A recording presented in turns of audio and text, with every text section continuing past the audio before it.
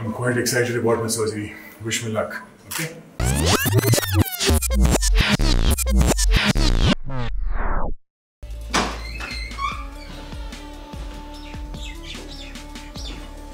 Namaskar, this is DAYA. Isn't it beautiful here? Right now I am in the Chilla range inside Rajaji National Park, Uttarakhand.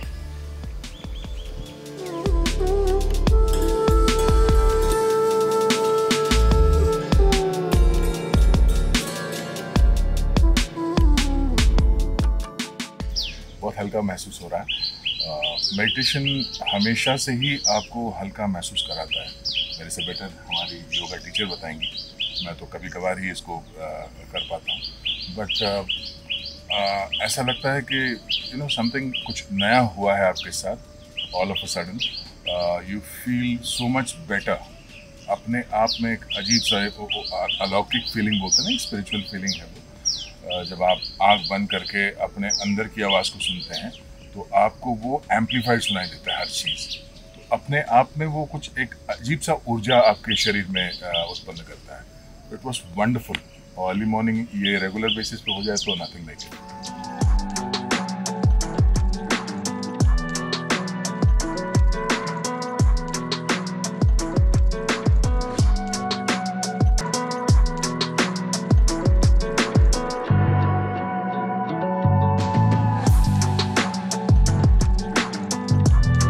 आप देख सकते हैं कि ये मेरा जो हेयरलाइन है ये मार्किंग हो रहा है। ये ग्लैबुला से एग्जैक्टली 7 सेंटीमीटर के आसपास होना चाहिए। नॉर्मली 7 सेंटीमीटर होता है, बट काफ़ी लोग उसको थोड़ा लोअर प्रेफर करते हैं। बट मैंने डॉक्टर साहब से ये कहा कि जो नेचुरल है, मेरा जो हेयरलाइन जो नेचुरल है उसको वैसे ही मेंटेन करते हैं, वैसे ही रखते हैं।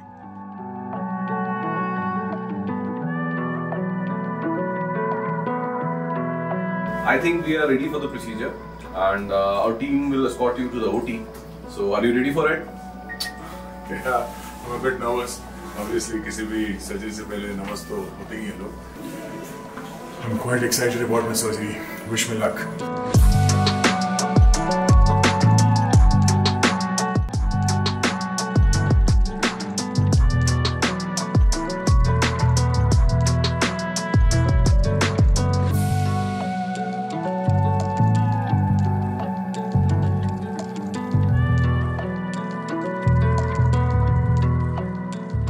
Just done with my surgery. I was just lying on this bed for the last 5 to 6 hours. The lying part was boring. Otherwise, it was a painless surgery. I didn't feel much of the pain, whatever they were doing on my scalp. All in all, the rest of the crew, they had a horrifying time working on me. I had a blast sleeping on this couch.